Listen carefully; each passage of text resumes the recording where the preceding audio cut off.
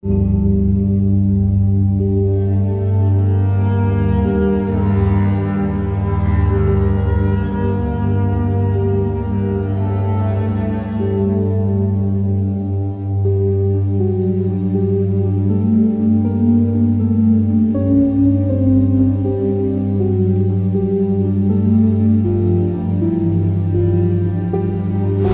vous allez sauter, remarquez, là vous avez les gaz d'échappement derrière, d'accord? Donc vous prenez votre respiration, vous la coupez au moment où vous quittez. Comme ça vous ne prenez pas les gaz avant de passer sous l'eau.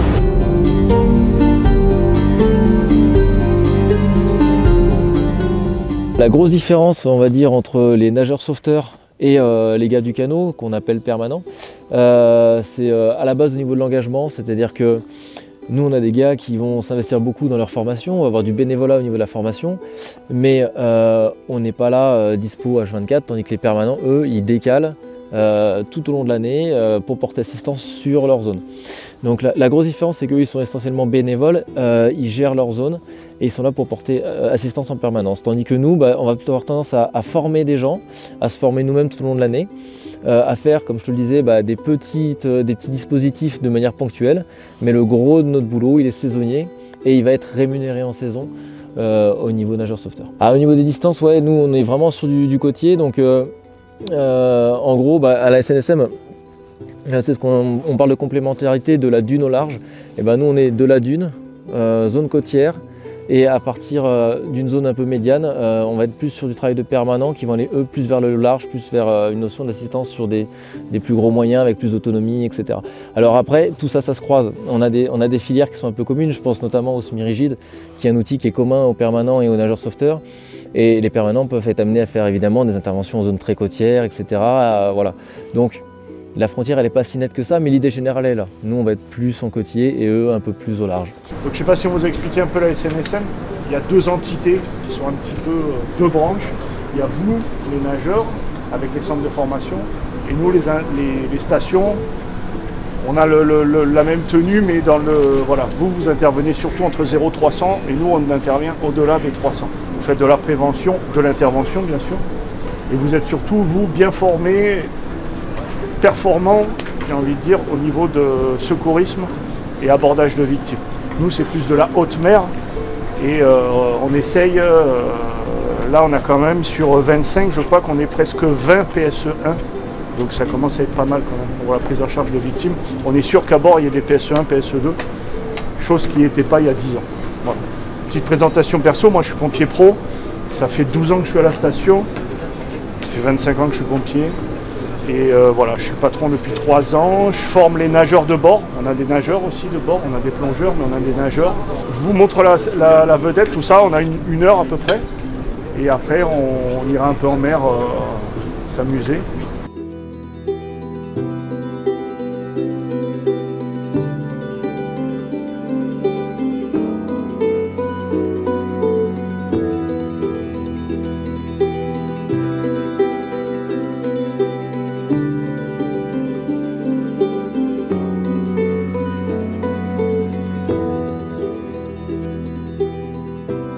L'appellation permet de donner une distance d'intervention et notamment selon les conditions.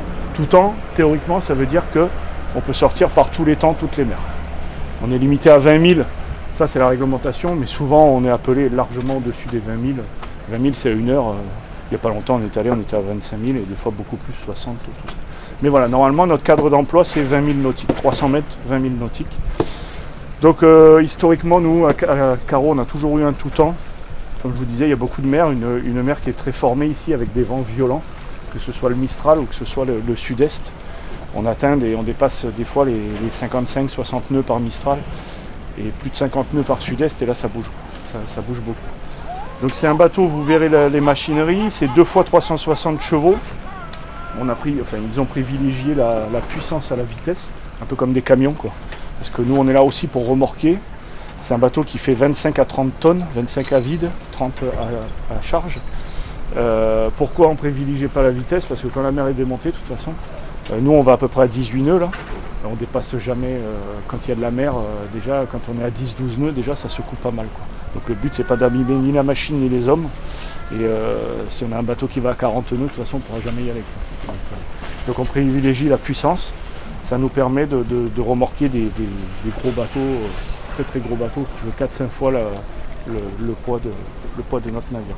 Donc les longes que je vous parlais là pour les lignes de vie, les longes à mettre s'il y a du mauvais temps, les casques pareil, à utiliser si ça bouge beaucoup. Donc à bord on trouve tout le matériel de sécurité, des cordages, des boots. Vous voyez, bon, il y a la cafetière avec tout un... de l'eau, de la nourriture, enfin de la nourriture c'est pas le repas de fête, hein, mais des gâteaux, des trucs comme ça, parce que souvent quand on part à 2 h du matin, c'est là où on peut être malade parce qu'on a le ventre vide, et voilà, donc puis comme ça dure souvent les interventions, souvent on part, il est 19 h, et bien à 2 h du matin on est content de trouver une barre céréales. Donc le matériel de sécurité qu'il y a dans les équipements. Ici, le poste de pilotage. C'est aussi un peu la particularité sur un CTT. Il n'y a pas qu'à Carro, c'est partout en France, on s'est rendu compte que le patron de l'embarcation, il est souvent à la barre sur un CTT. Sauf si c'est du transit long, où là, il va pouvoir faire du travail sur carte ou autre. Mais sinon, c'est un bateau qui est tellement... qui n'est pas facile à piloter, donc on ne donne pas la responsabilité, notamment dans un port, là, vous verrez pour sortir c'est compliqué, pour rentrer aussi. Dès qu'il y a du vent ou quoi, on ne laisse pas voilà, celui qui vient d'avoir son permis dessus, parce que c'est 18 mètres, c'est un navire déjà, quoi, hein, donc, et puis quand on approche du requérant, pareil, la responsabilité elle revient à celui qui a ce poste-là, et puis au moins s'il fait une connerie, ben, c'est pour lui, quoi. Il a été formé pour ça. Le deuxième poste intérieur qui est très important en intervention, c'est le radio-navigateur. Donc c'est lui qui est en lien avec le cross, bien sûr en liaison avec le patron, hein, puisque c'est le patron qui lui demande de parler, mais c'est les deux postes, c'est deux postes, voilà, s'ils ne s'entendent pas tous les deux, l'intervention elle va pas bien se faire. Parce que le chef de pont, lui, on ne se parle pas à la voix là. De là, vous verrez, si vous vous y mettez là, à la place de Vincent, vous verrez qu'on ne voit rien de là, en fait. Donc le pont, c'est important que le chef de pont d'être toujours en liaison radio. Et c'est vraiment les yeux, là-dessus il y a l'AIS, c'est-à-dire tous les bateaux de marine marchande, les pêcheurs ou tous les gens qui ont l'AIS. Parce que lui il les voit pas les AIS, donc lui c'est important. Il dit attention on fait route ensemble, où tu te diriges vers la terre, enfin voilà c'est super, c'est vraiment un poste clé, c'est vraiment des postes clés. On a à bord une valise médicale avec des médicaments, parce que quand on est loin en mer, la marine marchande, on est obligé d'avoir certains médicaments, parce que pour rejoindre la terre, il faut un certain délai. Et des fois, selon le bilan qu'on passe, on peut nous demander d'administrer des médicaments, quoi. Ensuite, on a le sac pompe secours, qui ressemble vraiment à ce que vous avez, ce qu'on a dans des SAV. C'est vraiment du sac de pompe secours. Aspirateur mucosité. Défibrillateur, bon après des attelles, matelas coquille, une barquette flottante pour mettre la victime, derrière il y a un plan dur, civière à aube, et puis les gilets pour nos nageurs et des tenues, parce que des fois les gens, déjà tout le monde n'est pas équipé, on n'a pas l'argent pour équiper tout le monde, et puis des fois on est là, on passe, et puis ça sonne au moment où on est là, pour éviter de retourner chez soi, donc on a des tenues à bord. Voilà, pour pouvoir intervenir quand même. Là, donc le puits de chaîne, du matériel. Donc vous voyez, c'est fermé étanche. Hein. Il y a un crash box. Si on tape quelque chose devant, ça se remplit, mais le bateau ne se remplit pas. Et chaque caisson dessous est compartimentée aussi. Comme les portes que vous voyez, il y a des portes partout, elles sont toutes étanches. Allez-y, on va aller en machinerie.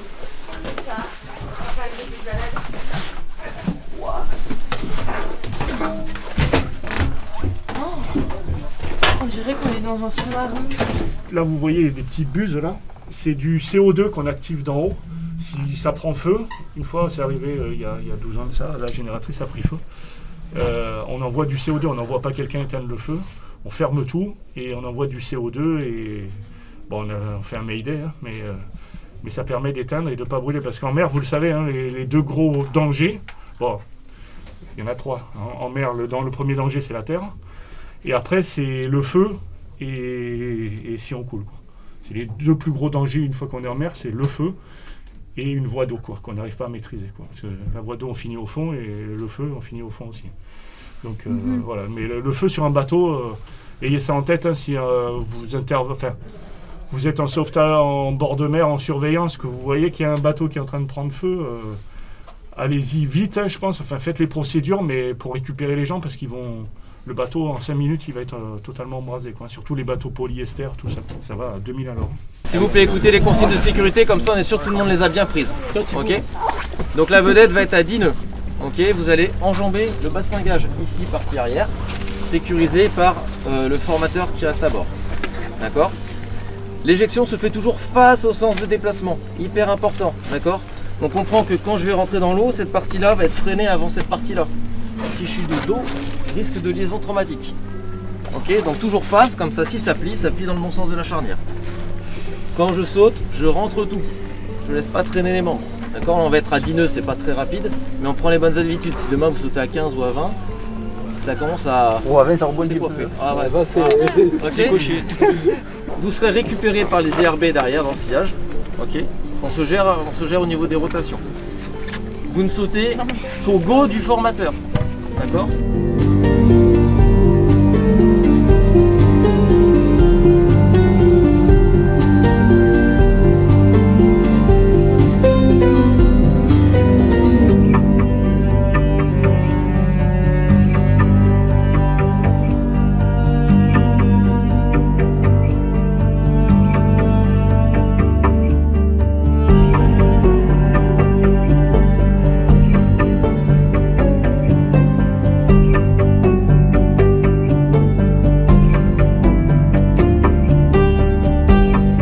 Dernière chose, comme toute éjection, quand j'arrive dans l'eau, je sors, ok, tout va bien. D'accord. Comme ça, il peut le prendre en direct et s'assurer que vous allez bien. On va vers l'IRB. Vous bougez pas, l'IRB vous récupère. Ok. C'est clair pour tout le monde? Ouais.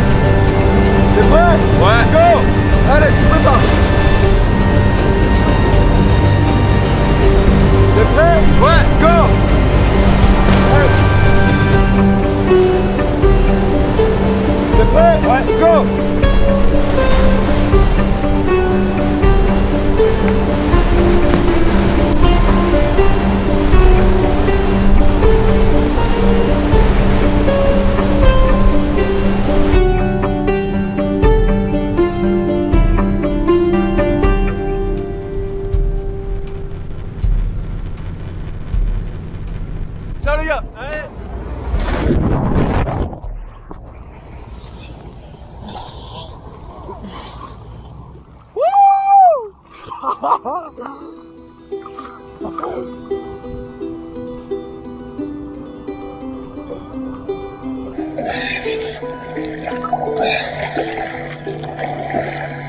Tiens, j'aurais dû prendre mes pannes.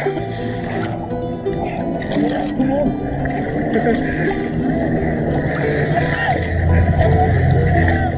Ciao. On est vagués.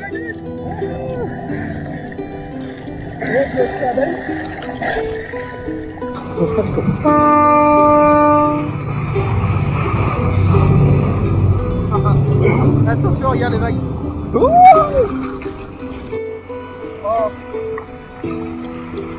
On pensait rentrer à la nage. Les autres sont coupés.